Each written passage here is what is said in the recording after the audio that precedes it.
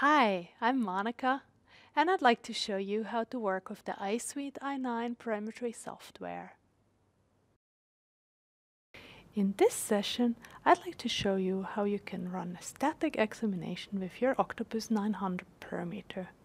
First, enter a new patient or select an existing patient. Then, press onto the perimetry icon to start the examination. In perimetric testing, it's important that the patient can see the fixation target clearly. That's why a refractive trial lens may be necessary. To determine the adequate lens, enter the patient's far distance refraction. Then select the eye to be examined. You can either choose the left or the right eye, or you can choose binocular testing for testing both eyes at the same time. Let's start with the left eye here. If necessary, the software automatically proposes a trial lens that takes both the patient's far distance refraction and the patient's age-related correction into account. Select this trial lens.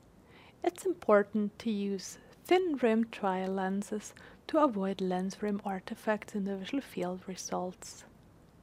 Then move the trial lens holder up, either within the software or directly on your Octopus device. Place the trial lens or lenses into the trial lens holder. If a cylindrical lens is necessary, use the markings on the trial lens holder to correctly set the axis of the cylindrical lens. Once the trial lens is properly positioned, click Next. Choose now the examination you want to perform from your static examinations list. You can customize this list to your liking, which is explained in another video. Here, I choose myglaucoma as an examination. Position the patient comfortably in a straight upright position on a height adjustable chair. Adjust table height if necessary, and provide the patient response button to the patient. Ask the patient to perform a number of clicks to become familiar with the mechanics of the response button. For monocular testing, cover the patient's eye that's not being tested with a translucent eye patch. Then ask the patient to get as close to the device as possible with a straight back and place the chin on the chin rest and the head onto the headrest. Use the right side of the chin rest for testing the left eye and the other way around. Check the patient positioning in the video monitor. The perfect position is achieved when the pupil is in the center of the monitor and when the trial lens is as close to the eye as possible without touching it. If necessary, adjust the pupil position by moving the head and the chin rest, and adjust the trial lens position by moving the trial lens holder. Now it's time to instruct the patient. Optionally, you can use the patient's instructions provided in several languages in your Octopus perimeter. For some patients, it may be helpful to adjust one of the following options. You can alter the level of fixation control used, which is the mechanism that automatically monitors pupil position and interrupts the test upon fixation loss. It is recommended to keep this on the med setting, but some patients have such unsteady pupil that with the mechanism on, it's impossible to test them.